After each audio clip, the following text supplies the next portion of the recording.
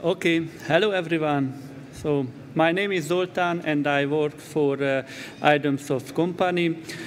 So in the next 20 minutes I will introduce and I will present how we use observability and AI in air governance ecosystem. So few words about us. So IdomSoft is an indirect state-owned company. We are playing a role in development, integration, installation and operating IT systems in a national significance. So our users are the citizens, so we are providing them services. We have the client gate with more than 3,000 governance cases. We have an electronic customer service portal with more than 5 million users and about 4 million electronic personal identification. And we also provide services to the local government. And in addition to that, we have the national data asset, which consists of 7 registers for supports administrative records and related procedures. And annually, we also support elections, votes in a national level. And also we have developed central governmental service bus called KKSB for data interoperability. So we have more than 200 connected organizations and in average 60 million requests per month. For the development, we have a public application development environments for unifying the development in the public administration. And for that, we have the public application catalog for information about the development. But why we need efficient operations? As you may realize, we have a lot of services, and taking into account the age and the type of the technology, we have very old systems, and we have the cloud native applications as well. So our goal is to make the operation efficient, make the faster and more efficient error handling, increase the availability and reliability of the services, and then we want to benefit for the service operation by reducing the number of incidents, and in the end also we want to help the work of the application development. But how? So we want to use, we are using open source as we can.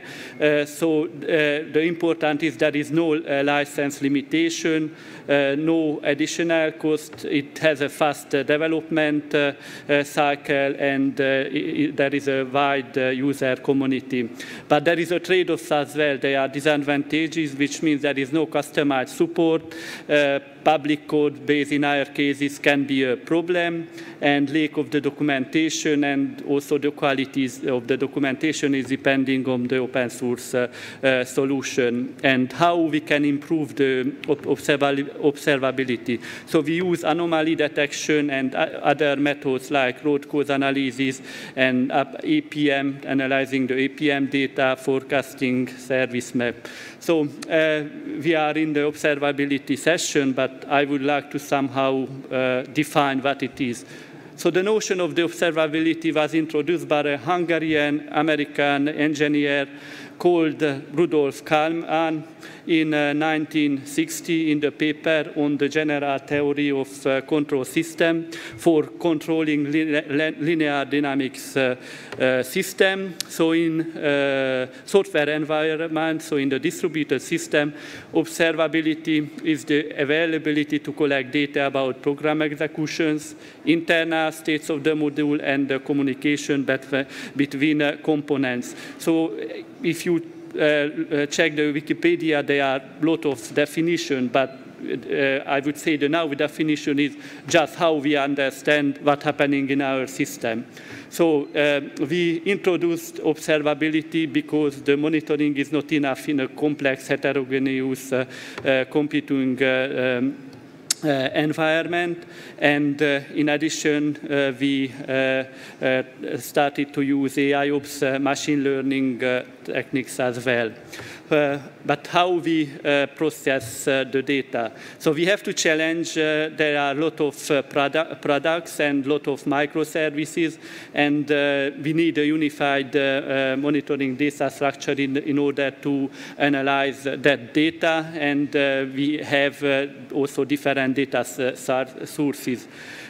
So we are connecting data from legacy system and the cloud-based Kubernetes-based platforms, and we also will collect data from mobile and web applications. So after that, we process the data, and we store the data in a central place, and then analyze and visualize that data.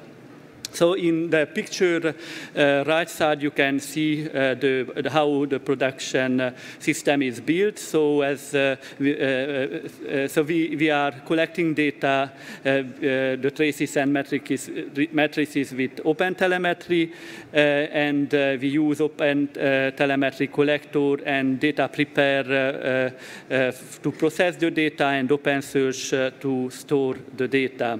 So for the logs, we are using Fluentd and Logstash for transforming, parsing the logs and storing in Opensearch as well. Grafana, Opensearch dashboard for the visualization, and Jupyter Labs for analysis.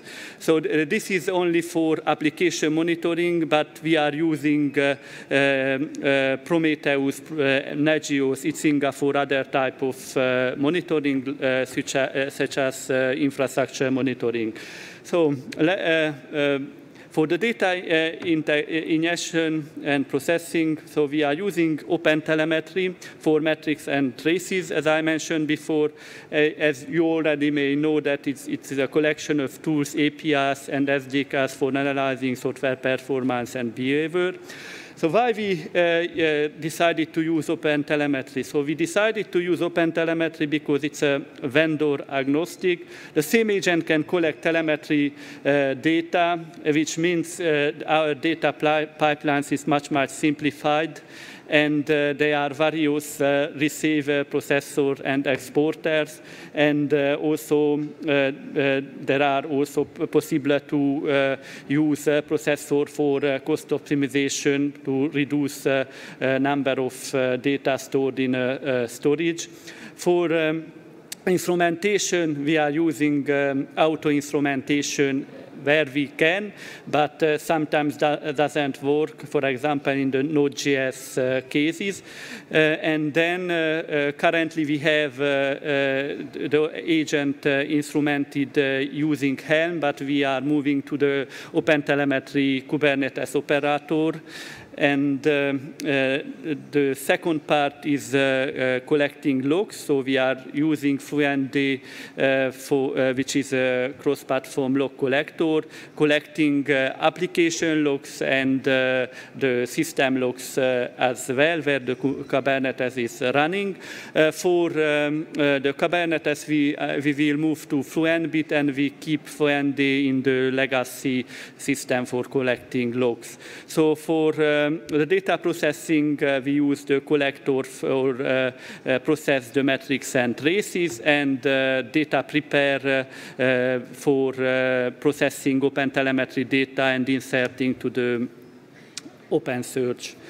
And for the data storage and analysis, so we are using Opensearch, which is a real-time distributed search engine, which performs very well in time-series data. And one of the good things, you can store logs, traces, matrices in a single backend, and it has a lot of functionalities like trace analytics for visualizing Opentelemetry data, event analytics, which provide SQL, PPL, DSL, query languages, and it supports Prometheus as well. And there is also security analytics plugin for SIM functions, and there is machine learning, built-in machine learning plugin as well.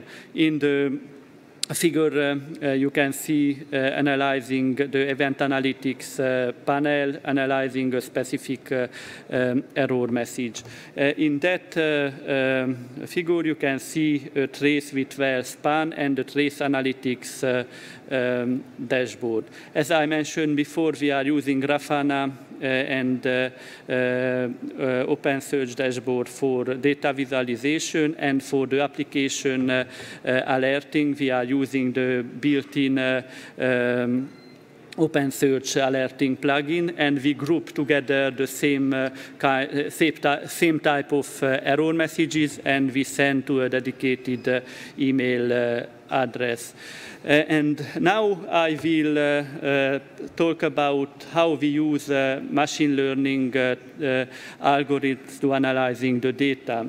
So we have developed OpenPandas data frame-based analysis and manipulation framework for analyzing data stored in open source. It's high domain-specific knowledge of open source, so it provides data exploration, data transformation, and visualization, and it can be integrated any Python-based analytics platforms at scale. You can see in the screenshot a very simple example of how you can use OpenPandas, and then we use OpenPandas for analyzing the data.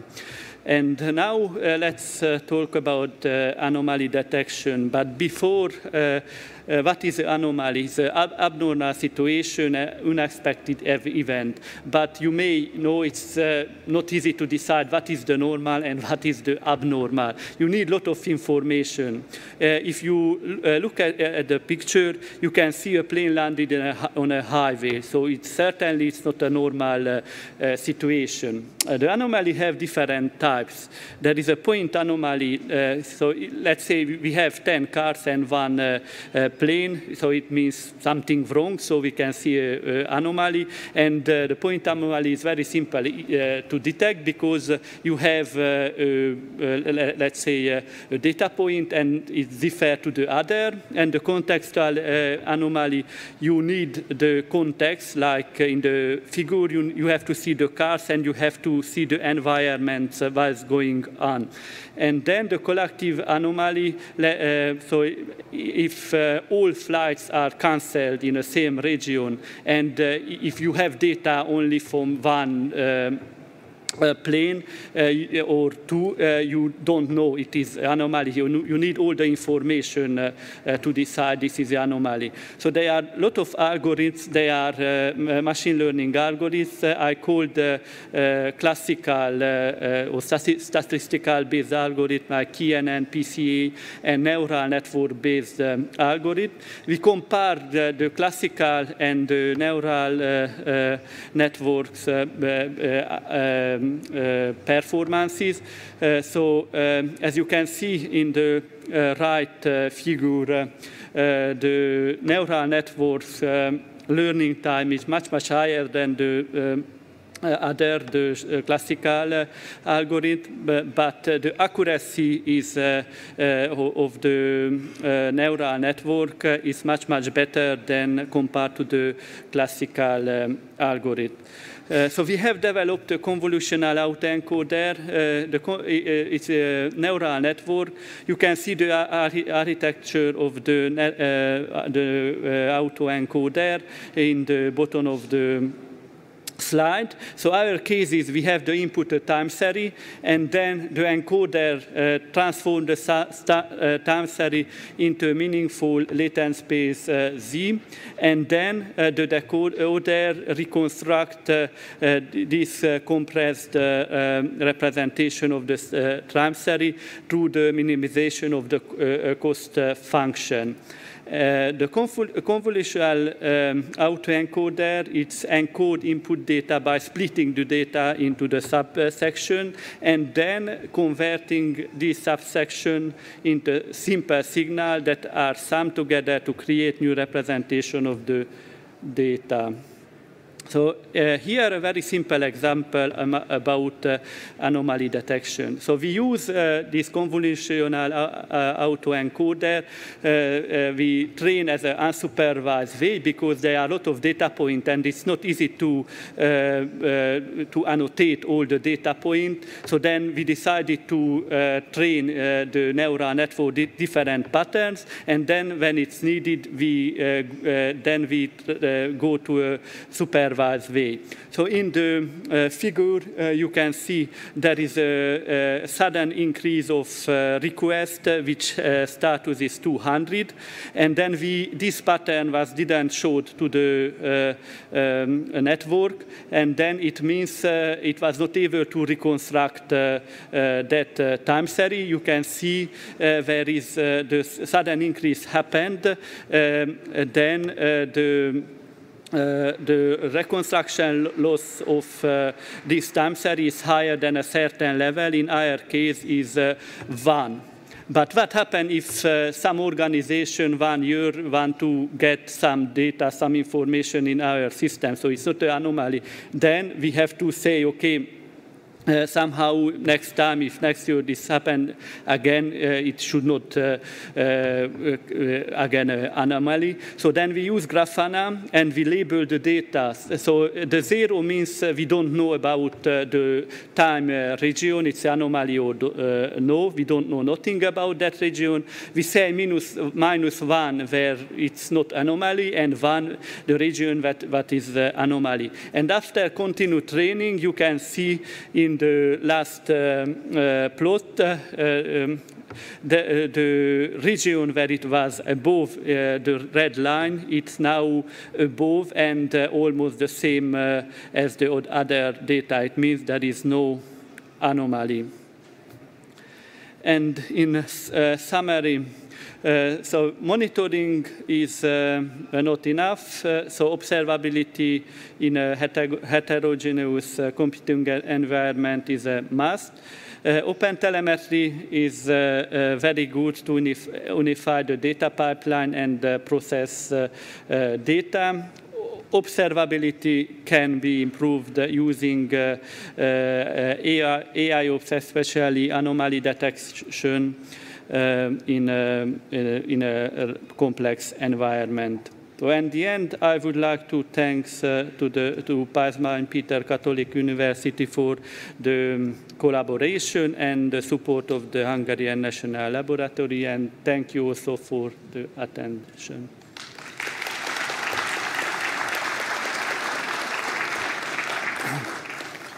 Thank you again, Zoltan. Any questions? Just raise your hand if you have any questions. Oh, yeah, okay. So every time you have a new kind of anomaly, you have to do a new supervised training and label it, and then and then you also have to hope that whatever you label as an anomaly is also strong enough for the next time that it comes up. Yes. Every time, this is it's required because there is a lot of data point. We cannot start with someone to label what is the normal. So we start with the unsupervised, and then we move to next. Any other questions? Oh, yeah, go for it. So do you have this pipeline running continuously all day long, or do you just sometimes execute it? So could you please? Cannot hear very well. Sorry. Do you have this pipeline running continuously all day long, or do you just sometimes run that to see, hey, in the last week, did we have any anomalies? Like, is this? No, it's offline. Okay. It's not yet, but we are planning to put it to the pipeline there to not manual. Cool. Okay. That sounds good. Cool. Anyone else? In that case, thank you, Zoltan. Okay. Yeah, we will meet again in 6 minutes for the next talk. Thank you.